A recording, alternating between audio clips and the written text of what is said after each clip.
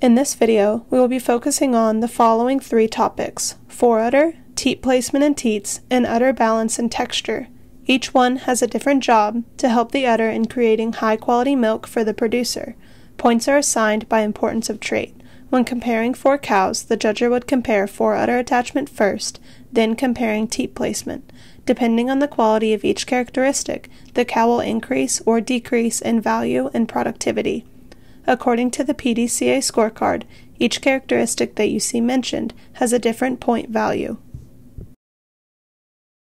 When it comes to fore udder attachment, the judger is viewing the front section of the udder.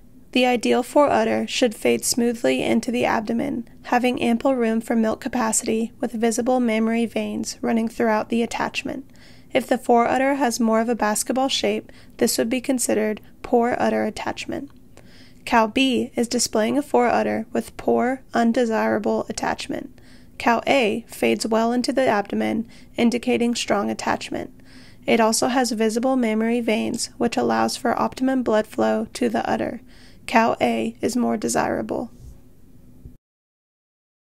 The udder of a cow has 4 quarters. In each quarter there is 1 teat.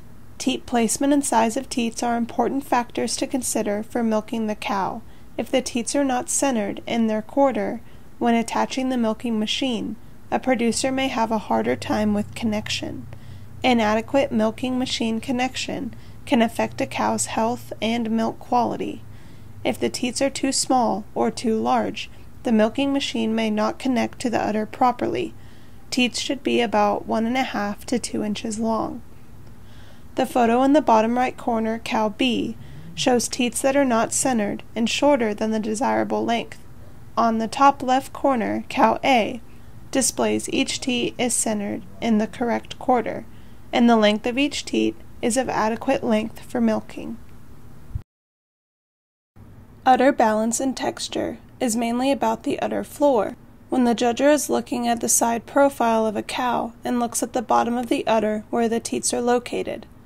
A good udder will be level, where all teats are hanging at the same depth. The judger does not want to see a quarter of the udder higher up or drooping lower than the other 3. Cow A displays level teats and a level udder floor, compared to cow B that displays the front 2 quarters of the udder hanging lower than the back 2 quarters.